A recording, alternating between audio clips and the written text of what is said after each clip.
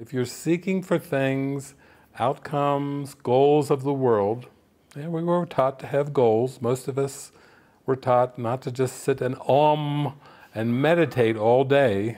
We were taught to go for your goals, achieve, accomplish, make something of yourself, carve out your niche in the world and make something useful of yourself.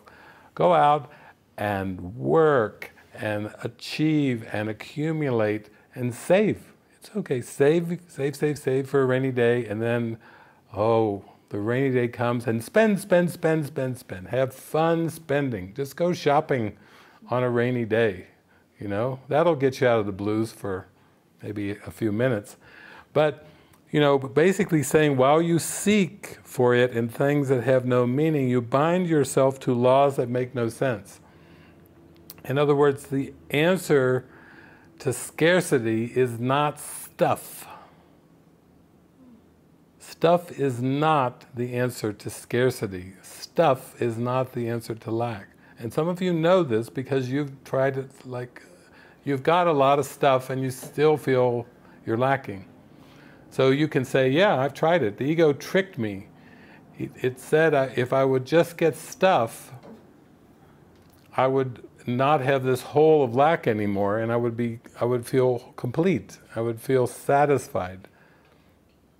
But remember what Mick Jagger said, I can't get no satisfaction. And I've tried, and I've tried, and I've tried, and I've tried.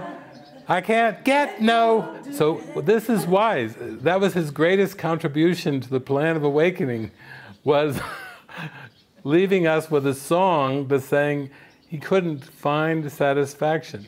And he did try. How many times? 4 times. He tried 4 times and he couldn't get any satisfaction.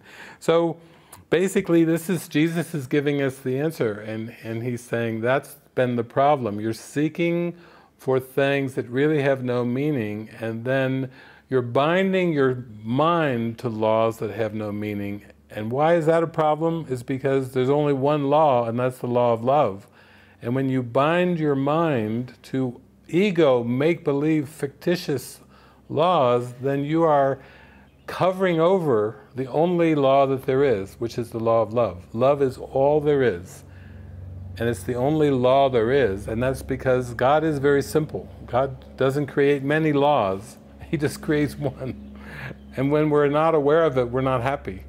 And then we do a lot of strange things. Forgive them, for they know not what they do, Jesus said from the cross. We pursue crazy things. And then he says, thus do you seek to prove salvation is where it is not.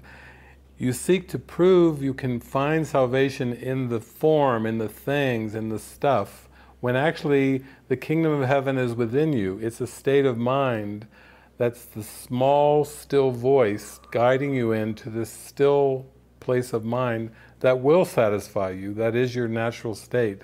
That is where you are one with the law of love. That is the only law that there is.